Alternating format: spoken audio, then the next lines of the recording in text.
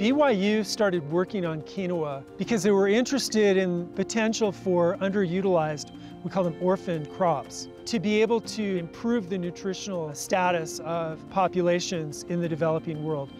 Their goal was to enable quinoa to be grown in arid climates. A lot of soils across the world are becoming deserts and they're becoming highly saline.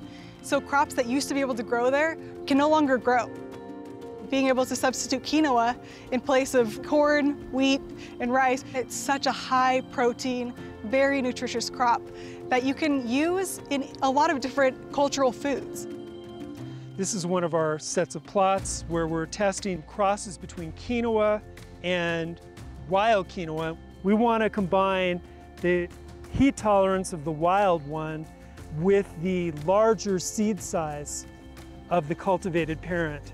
And that's what we've achieved in this particular cross. And we have sequenced a lot of different genomes of the different varieties, the local ones grown here, as well as ones found in Europe and in Asia.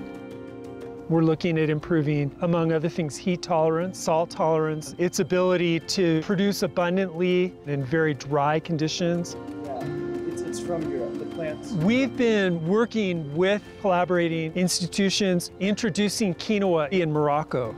The quinoa don't need a lot of the water to grow. It's very resistant, very rich in protein. It's very good for Morocco. The color of seeds is also different. Yeah, this one.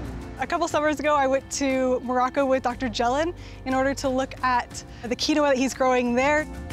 We've been able to take students with us to Morocco, and we sit down with farmers and eat couscous made of our strains of quinoa.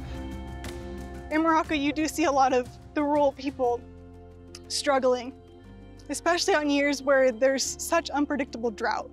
Having a crop like quinoa would enable them to have a stable food source where they aren't worried about year to year whether they're going to have dinner on the table every day.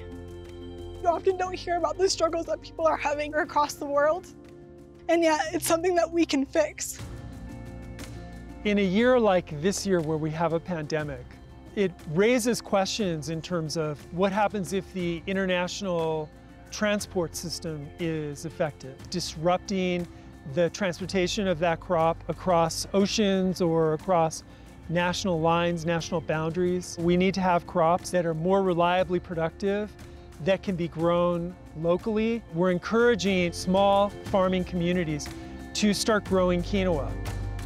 Not only just are you sending out a crop, but you know that it's going to areas where people really need it. Being able to see the people that it influences is really impactful, and it really drives you to do more and be a better student, be a better person.